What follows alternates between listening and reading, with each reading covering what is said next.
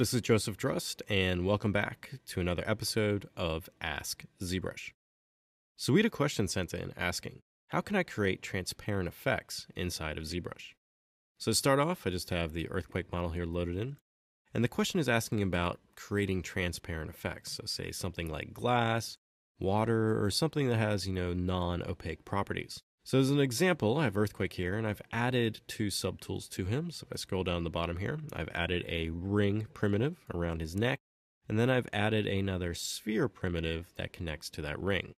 So let's say Earthquake wants to go to space. So he has his space helmet on here, and now inside of ZBrush, I want this sphere here to render transparent so it looks like glass.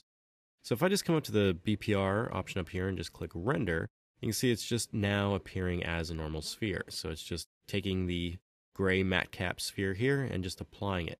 So how can I get this to become translucent or transparent?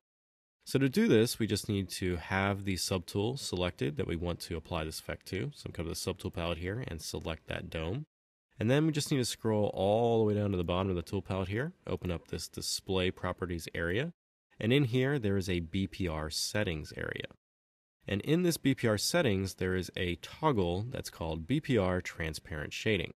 So if you come over here and activate this, you're going to first get a little dialog that's going to pop up. And it's just telling you that the transparent option was turned off in the render palette, and it wants to know if you want to turn it on. So we're going to click yes to this. And all that did was turn on transparent rendering inside of ZBrush. So if I go to the render palette up here and open up render properties, and here you can see there is this transparent button. And this has now been toggled on. So that little warning, all it is doing is it's just toggling on this transparent option here to allow you to render in transparent mode. So after you have the render property activated to render transparent objects, any tool that you have with its BPR setting to have this BPR transparent shading active will now render in transparency. So with this earthquake model here, if I render with BPR again, you're going to notice that this sphere now is now translucent, so it's now looking like a dome. Now it's a little bit flat, so we may want to add some more reflectivity to this. So to do this, I'm just going to fill the sphere here with a material. So I'm going to navigate over the material palette over here and open this up. I'm going to come and select this reflected map material. And now with that selected, I can now just need to fill the vertices of that subtool with that material. So I'm going to turn on M up here, and then go to color and do fill object. So now I've taken that sphere and I've now filled it with this reflected matte cap. So now I have the sphere that is now has this matte cap enabled. I have the subtool of that sphere in its display properties with its BPR setting having BPR transparent shading active. And now if I click BPR, it's now going to render that sphere with this material and then also that BPR transparent shading.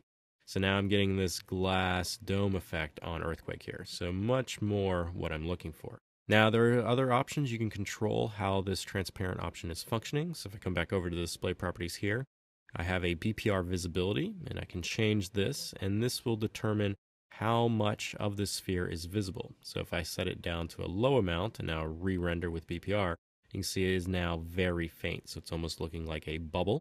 And then if I change it back up and click BPR, it's now going to end up looking a little heavier, so more like glass. You also have the option to control shadows. If right now there are no shadows being generated from this subtool. So you can see he has no shadowing around his head or neck there. So I can increase the BPR shadows as well, and now this will create shadows from that object. So you can see now I'm getting shadowing from this dome. So these two sliders here you can change, and that's going to correspond to how that transparent option is going to be displayed inside of ZBrush. Now this transparent option is only going to be displayed when you click BPR, so you're not going to see it in preview mode. So it's always going to look opaque in preview mode until you click this BPR button, and then it will render any of those subtools that have this BPR transparent shading option turned on as transparent or translucent elements. So if you have any other questions related to ZBrush pipelines or processes, please use the hashtag AskZBrush on Twitter. Happy ZBrushing!